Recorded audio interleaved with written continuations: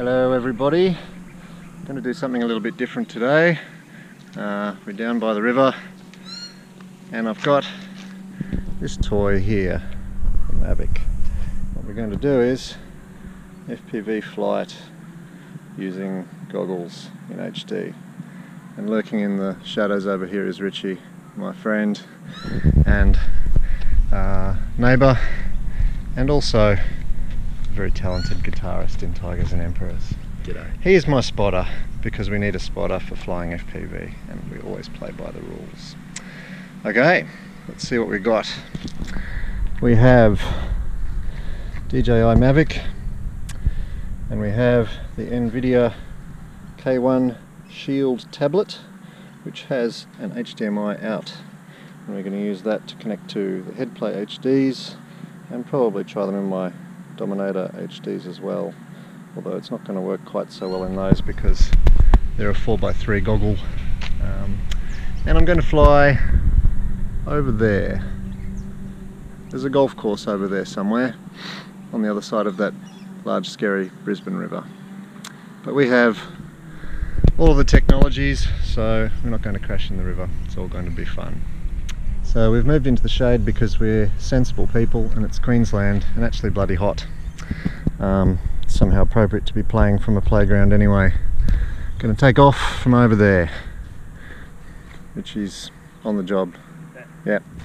So we're ready to go. Got a GPS lock and we have HD picture in the goggles, and you can see that the image is slightly distorted because the tablet's not putting out 1080p, it's putting out 16:10 signal, so it's being scaled anyway, but we'll manage. It's still a very crisp picture.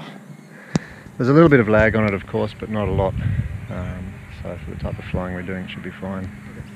So this first problem, the cable's actually not long enough for me to stand up, so I'm going to sit. Do you want to put it on there? No. Okay. I'll have a solution. Nice. Yeah.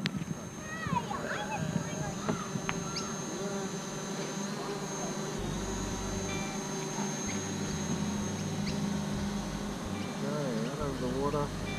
Go wrong.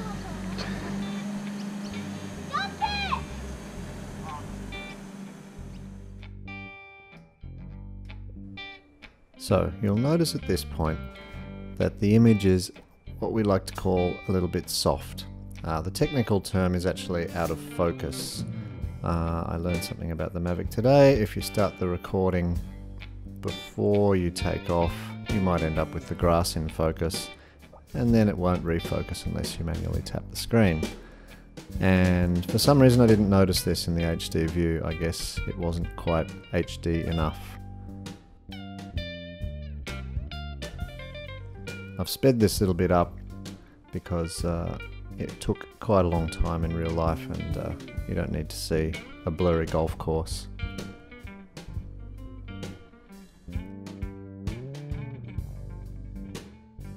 And now we can see the other problem with using the Headplay goggles. It makes you look like an enormous dork. Even though I am sitting on a piece of play equipment in a playground, sort of compounding that problem. The picture is very good though, and you could definitely fly using these things, and you can see an awful lot of detail, including some little tiny ghost branches, which there's no way you would see in an ordinary analog FPV view. Here I decided to do a little bit of quote-unquote proximity flying in the trees, and it was perfectly easy and I could really see well.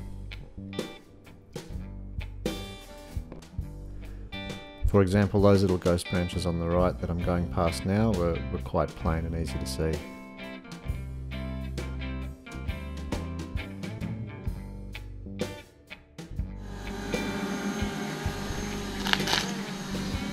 And that's the bit where we discovered that Richie needs a little bit more spotter training. Tell me when I'm about. Oh, that's a sweaty business. Kind of cool. Not much more immersive than flying it via a tablet, but of course you need somebody else keeping an eye out for you. Call that a success. Shall we try the other goggles just briefly? Sure. Why not? So I decided here that I'd give the Fatsharks a go as well. These are the Dominator HD2s, and the picture's in 4:3, but the distortion wasn't actually that bad, and the image was also pretty clear.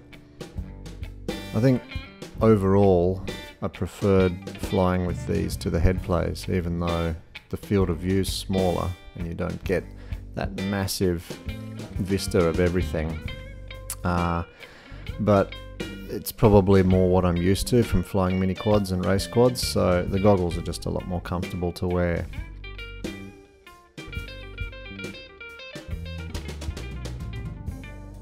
So your field of view is smaller, but I was still able to read all the elements of the DJI OSD overlays and see my battery life and direction to home and all that good stuff.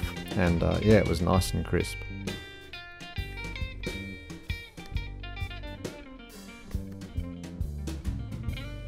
I suppose the other point with the Dominator versus Headplay discussion is that the Mavic is a small portable drone designed for travel and for compactness, so it kind of defeats the purpose if your goggles are actually bigger than the drone that you're flying. Even though you get a much bigger field of view, the Fatsharks are still perfectly good for flying, and they're a much more compact goggle to carry with you on the road.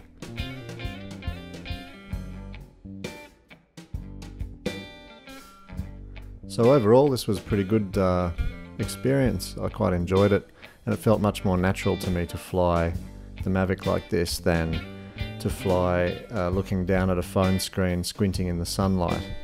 This is obviously after years of flying FPV, racing drones and acro stuff myself, so that's my natural comfortable space. And the problem with that, of course, is that you can't immediately switch to a line of sight view. So you do need to have a spotter and make sure that you're aware of your surroundings and what's going on around you. But in terms of a solution for flying FPV with the Mavic in HD, I think that the Shield tablet was a winner. So the problem is the size. You've got to live with that. You get a nice tablet at the same time, which is a good gaming tablet. And of course you need to make sure that you have a long enough lead that goes from the tablet to your goggles. I think I'm going to invest in a slightly longer HDMI lead, probably 2 meters would be enough, so that you could leave the tablet on the ground and have the controller in your hands and still be able to connect to the goggles. So that's it guys, thanks for watching. If you have any comments, leave them below, and you know, do all of the usual things, subscribe and all of that fun stuff, and we'll catch you next time. Bye.